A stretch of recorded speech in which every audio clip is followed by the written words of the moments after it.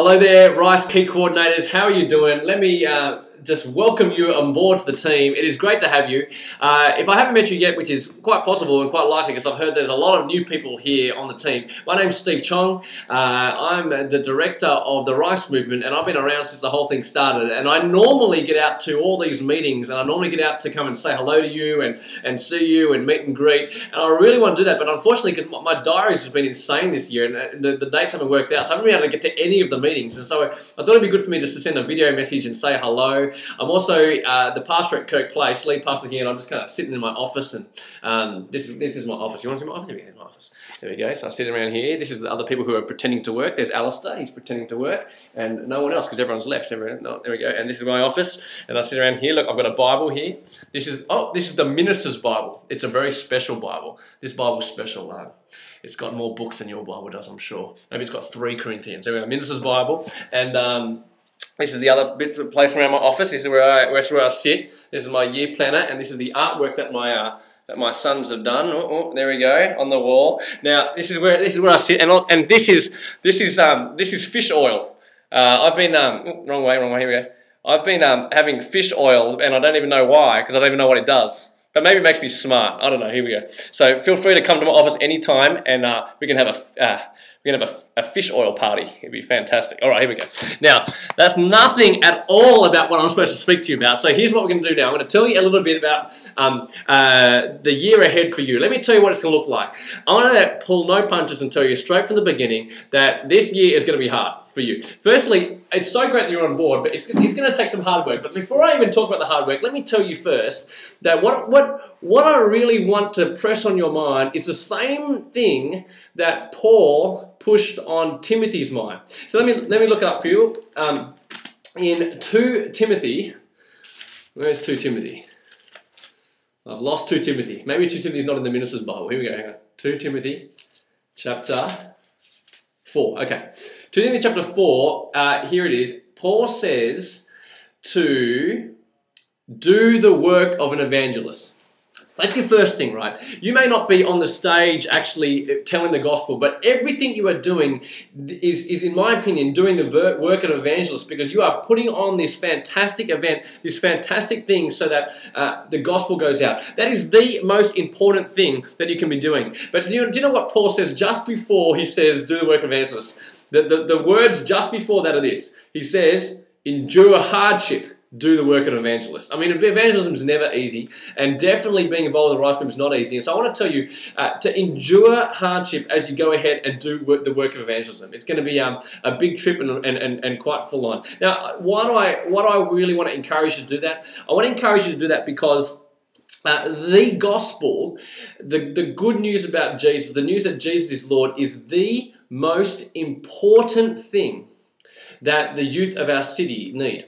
In fact, it's the only thing that can actually change the whole city. As people understand and capture Jesus' love for us, that can actually change a whole city. It's been seen to happen all through church history, actually. And I think we're actually involved in a movement that is a significant part of church history. That is, God is pouring out His Spirit in an unusual way. And so I want to say, get excited that the gospel must go out and continue to go out. And on top of that, be absolutely dead serious about the gospel going out. But I'll tell you why, because the gospel must be passed on from generation to generation. In fact, I'm not sure how old you were when the Rice Movement started. How old were you? Okay, let me think. So that's 7 years ago. Everyone, on the count of 3, yell out how old you were 7 years ago. Ready? 1, 2, 3. Yell it out. Okay, ready? That's how old you were. Come on. No, and someone didn't say 12 years old today. That's ridiculous, right? Now, let me tell you what. You guys who have been coming through the Rice Movement, some of you are now leaders, have benefited because the gospel has continued to go out as at the centerpiece of this whole movement called Rice. And in fact, on top of that, I'm speaking to you, I'm pleading with you to keep this going, not just as the Rice director, but as a dad. Like, I'm a dad now, right? I'm a dad to 2 boys. I'm a dad to Reuben and Jacob. I love these guys heaps. I didn't get to show you. They're on my desk. Here we go.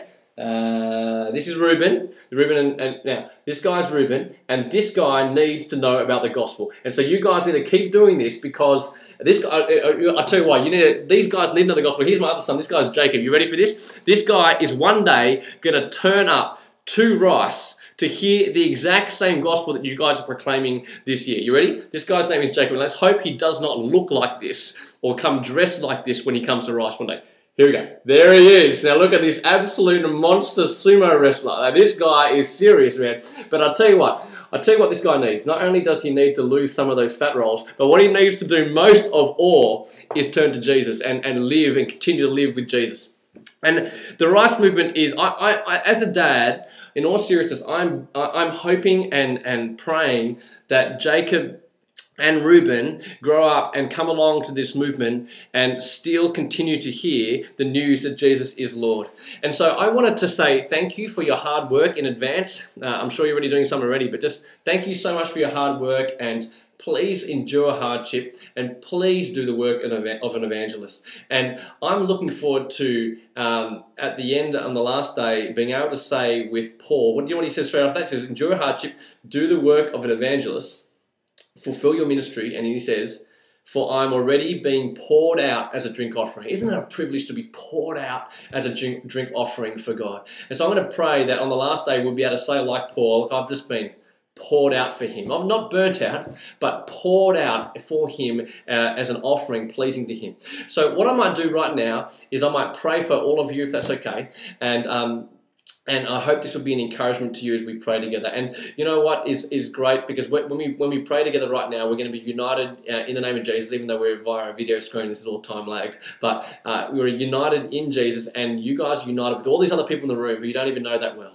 This is the church coming together, the body of Christ coming together. Let's pray. Shall we pray? Lord Jesus, I thank you so much for this whole team, these key coordinators. I thank you, Lord, that all of them are here together, united in Jesus. I pray, Lord, that they would very seriously take the work of evangelism and take the gospel forward, not just for this generation, but for generations to come. Lord, we pray that you would save many people at the Rice events this year, bring many people to you. We pray, Lord, that you would indeed change our city as the gospel goes out. And Lord Jesus, we pray that you would protect all of these young people from the evil one. I pray, Lord, that you would help them to endure hardship and continue to trust in you for their strength. And so, Lord Jesus, we pray your blessing on them, and we thank you for this in Jesus' name. Amen.